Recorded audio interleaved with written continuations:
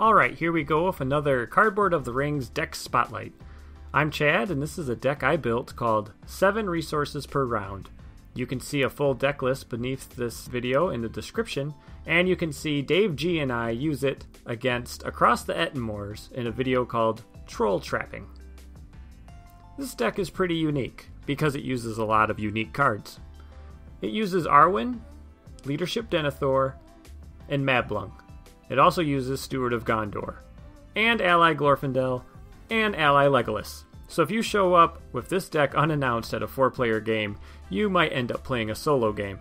But in a fellowship where the other person knows what you're bringing to the table, you're going to have a lot of fun with this deck. So how do you get 7 resources per round? Each hero, of course, gains 1 resource at the beginning of each round. Steward of Gondor gains you an additional 2. Arwen's ability gains you 1 more, and your 7th resource is if you engage an enemy. Gameplay is very straightforward. Play Steward of Gondor on Arwen. With her ability, you can gain a whopping 4 spirit resources each round. This enables you to do all kinds of stuff. Play a Northern Tracker on turn 1.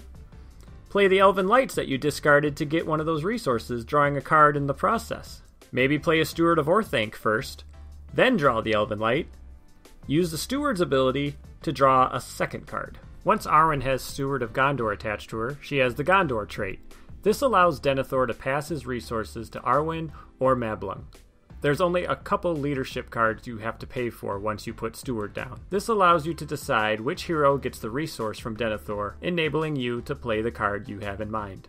Let's talk about Elven-Light in this deck. In addition to Arwen, if you have Glorfindel on the table, you can ready him by discarding the Elven-Light. Or perhaps you can put Steed of Maladris on Arwen. Using the Steed's ability, you could also discard Elven-Light. With all those spirit resources, you'll be able to draw many cards each round. Elven-Light is not limited to once a round, so in theory, between Arwen, the Steed, and Glorfindel, you could play it 3 times in a single round, filling up your hand with the other powerful cards in this deck. Some of the other cards are Azane Silverbeard, Legolas, and Fierce Defense. These are the more expensive ones. Legolas and Azane, of course, are amazing. Azane especially with Mablung. When you engage an enemy, you gain a resource, and Azane lets you spend that resource to deal 2 damage to another enemy. Perhaps one you're leaving up in the staging area, and slowly damaging to death. Fierce Defense is just a fun card I put in this deck. It costs 3 tactics resources, but it's a great way to get rid of an enemy without actually having to defend it. Speaking of defense, Gondorian Shield on Denethor is pretty darn good. With Dunedain Remedies and Gondorian Discipline, you can handle all the healing and damage canceling. There really isn't any big tricks to this deck.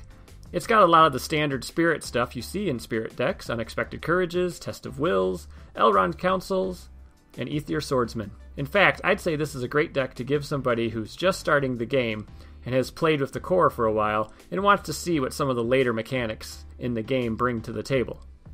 You generate a lot of resources each round, you draw a lot of cards each round, and you can afford to play those cards. I hope you give this deck a try. Thanks for listening, and we'll catch you on the next one.